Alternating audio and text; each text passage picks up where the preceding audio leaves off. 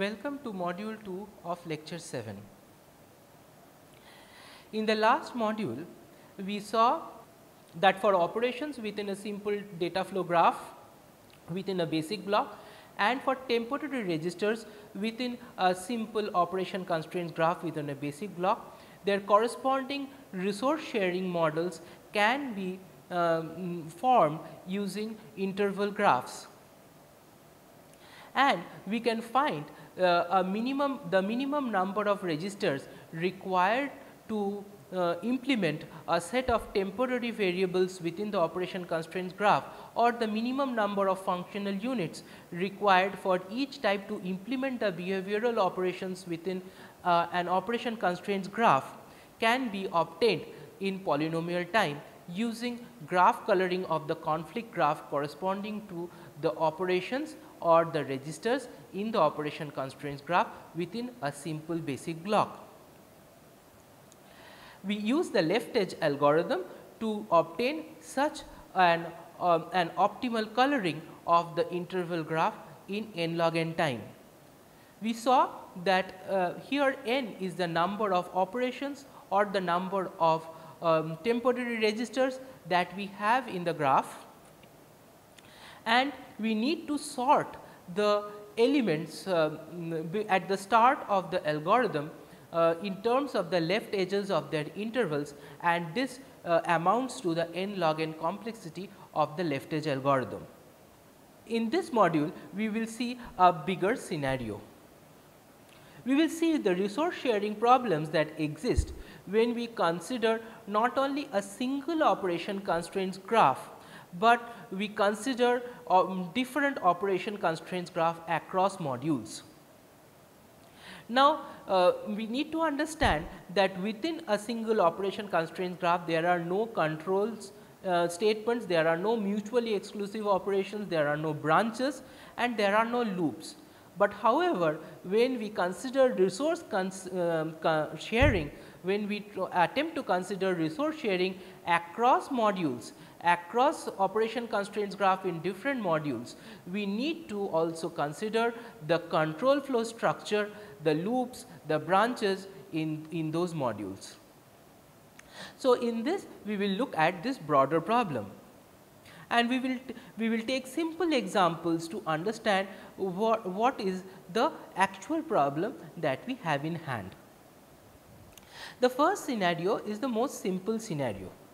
Let a module A consist of two operations, a plus followed by a star. So, this is module A. It is here I have a plus and here I have a star, a plus followed by a star. And I have a module B which consists of two operations, a star followed by a plus. And we said that plus uses 1 unit delay and star consumes 2 unit delay. Right. Now, let us consider a module M1 here, which calls module A followed by module B. So, it first calls module A and then calls module B. We see that here this is very simple, A and B are not concurrent, and hence all operations are also not concurrent, and we can apply the simple interval graph method to solve it, and the left edge algorithm will give me the maximum resource sharing for module 1. Now, let us complicate the situation just a bit. I have a module A, it consists of two operations plus followed by a star, very similar to the previous one, and also module B very similar, star followed by a plus. Now, here the only difference is that the module B is called before module A finishes. So, I have an operation constraint graph that defines module A, I have an operation constraints graph that defines module B, and in the first example both these operation constraints graph were separated in time. The complete lifetimes of the operation constraints graph were separated in time, they were non-concurrent. Here the operation constraints graph are overlapped. Module 2, here is a module 2 that calls both module A and module B. Module 2 has a call to A at time t equals to 1 and a call to B at time t equals to 3. Now, here we see that the stars are not compatible. The star operation, that is the multiplication operation, takes 2 time units to execute, and hence this multiplication operation and this multiplication operations are overlapped in time, and hence I cannot use a single instance of a multiplier resource to execute both these operations. They become incompatible. However, the plus operations are compatible. They are separated in time, and obviously they are both additions and can be implemented by the adder. So, hence the same instance of an adder can be used to execute both these behavioral operations. Now, let us take the next small complication, higher complication. Now, we have a loop, and we to simplify a loop, we just say that there is a module which calls another module 2 times. Okay. Module A consists of 2 operations, a plus followed by a star, similar to the previous 2 examples. Now, module 3 has 2 calls to A at time t a equals to 1 and t equals to 5. Now, there is a module 3 which calls A at time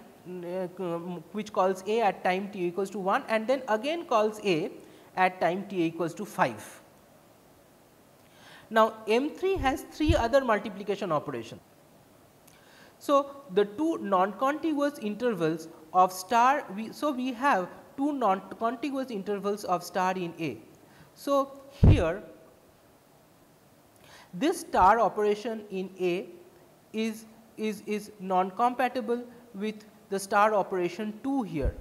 Again, this star operation is not compatible with 4 here, and here this 2 is not compatible with 3, this 4 is again non compatible with 3. So, what happens that this module A becomes non compatible with 2. Why module A is non compatible with 2? Because module A does not complete before 2 begins. So, 2 is a distinct multiplication operation, A is another module. So, A and 2 are conflicting, and hence I have an edge in the conflict graph between A and 2. Similarly, I have an edge between 2 and 3 because 2 and 3 overlap. I have an edge between 3 and 4, right. I have an edge between 3 and 4 because 3 and 4 overlap. I have an edge between A and 4 because 4 and A overlap in time. But what we see here is that there are 2 distinct intervals now for this module A, and it is no longer a single continuous interval, and hence the conflict graph is no more an interval graph. It is not even a chordal graph. We have a cycle of length 4 and we do not have any chord which connects non-consecutive edges, non-consecutive vertices, and hence this is not a chordal graph. So, therefore, the addition of this simple call here, we call a module 2 times with these 3 additional multiplication operation makes this graph a non-chordal graph, and hence the graph coloring algorithm on this conflict graph therefore becomes NP complete, and we need to apply enumerative techniques. Now, let us take another type of complication, which is branching. Now, we assume that all operations, there are simple one type of operation in this example, all operations take 2 units times. So, start times of the operation TA is at time step 1, TB starts at time step 3, TC and TD are 2 mutually exclusive operations and they both start at time step 2. Now, C and D being mutually exclusive are compatible, although they execute at within the same time step. Because they are mutually exclusive, they can be implemented by the same resource instance, because either C or D will execute, both C and D will never execute, they are mutually exclusive by this branch. And because of this mutual exclusion between C and D, there is not a chord between VC and VD in the conflict graph. And therefore, again we have a non-chordal graph here. Why? Let us see how. There is an A here, A and B are compatible, A and B are compatible, and hence there does not exist an edge in the conflict graph. A and C are not compatible, and here A and C have an edge. Similarly, A and D are not compatible, and hence they have an edge. Why are they not compatible? Because they overlap in time. Again, B and C are not compatible because they overlap in time. B and D also are non-compatible because they overlap in time. And hence, in this conflict graph again becomes a non-chordal graph just by the introduction of a simple branch. And therefore, resource sharing over such modules which contain branches and loops become non-trivial and cannot be solved in polynomial time, and I need enumerative techniques for graph coloring because these problems become NP complete for general graphs, non-chordal graphs. However, we can apply heuristic techniques to solve general graph coloring problems. Although obviously such graph coloring techniques will not be optimal, may not be optimal. Such graph coloring may not give the minimum number of colors. However, they are often essential when the problems are of very large sizes. For NP complete problems, as we have seen branch and bound etc., similar types of enumerative approaches can be applied to the graph coloring problem as well. And we are not studying it here. We have understood a flavor of handling such big NP complete problems with exponential complexity using combinatorial search approaches like branch and bound in previous lectures, and we will not consider them here. Rather, we will understand a simple heuristic approach for solving the general graph coloring problem. The solution proceeds as follows. Let us say we want to find out whether a conflict graph is k colorable. So, we want to find out and allocate colors to a k colorable conflict graph. So, if the graph is k colorable, we will be able to assign colors to the vertices of this conflict graph. So, how do we proceed? We pick a node T with fewer than k neighbors. So, in the conflict graph we pick a node T with fewer than k neighbors. Then we put T, that is the node we have chosen, and put it on the stack and remove it from the graph. So, after we take this node out of the conflict graph, the edges adjacent to it also move away. Right. Now, this exposes a few more nodes with less than k neighbors possibly. Now, if we can proceed and go on doing this, we will ultimately obtain the empty graph. That means, we will go on taking up nodes, pushing it onto the stack, and until all nodes in the graph have been put into the stack.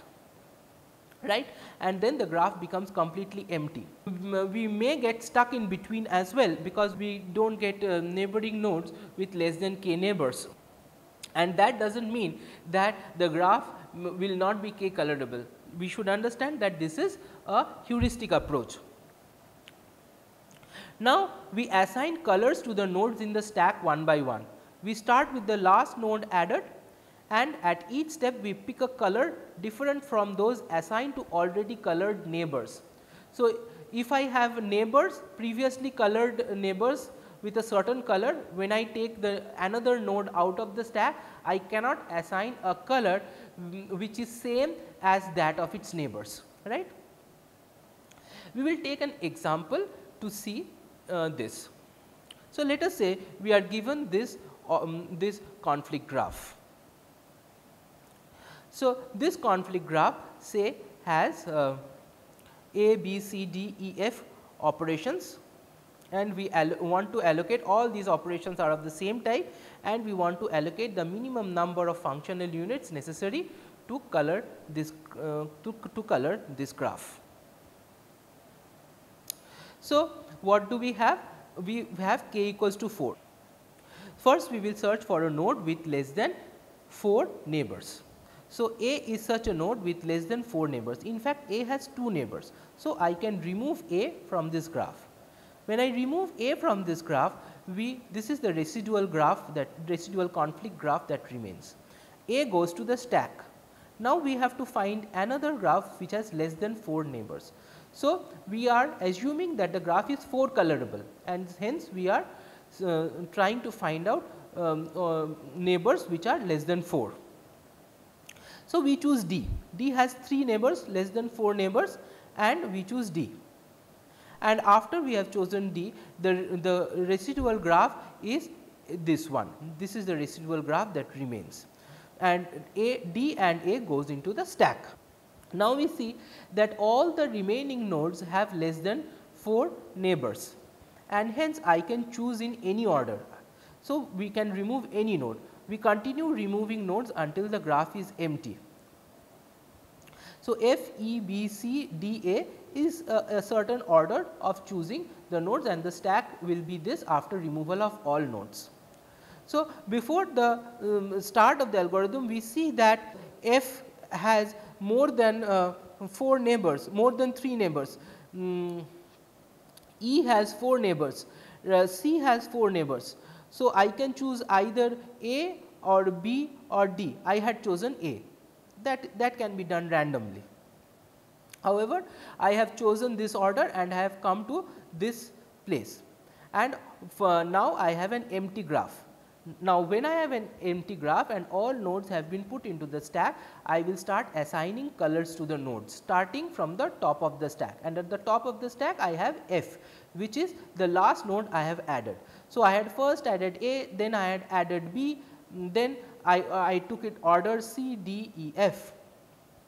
Now, when I have taken out C, I have allocated resource R1 with the blue color to F at this step. Then I take out the next color E, and we see that E and F share an edge, and hence I allocate another distinct resource R2, resource 2 and color it red, and I use a distinct resource because they share an edge. Now, I take out edge B, and we see that B has an edge with both F and E, and hence I cannot use the colors blue or red, and I have used black here. So, I need another instance of the resource. So, I have already used 3 instances of the resource for executing F, B and E. Then I remove C, and I see that C also shares an edge with each of the previous nodes, each of the previous operations, and therefore, I have to allocate another different color, say pink, to this node. Now, I take out D. We see that D and B do not share an edge, and hence D and B can have the same color. So, the same resource instance can be used for both operations B and D. Resource instance R3 black can be used for both B and D. And at last, I take out A. We see that A and E can have the same color because they do not share an edge, and the same resource can be assigned to both of them. Hence, I have been able to allocate all the operations of my operation constraints graph using 4 colors from the corresponding conflict graph that I have by obtaining a coloring of the conflict graph using 4 colors.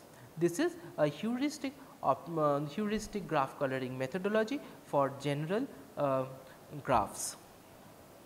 Now, we must understand that, like we said, that across modules, when there are loops as well as branches, conflict graph becomes non-chordal and becomes a general graph, and polynomial algorithms do not exist for coloring.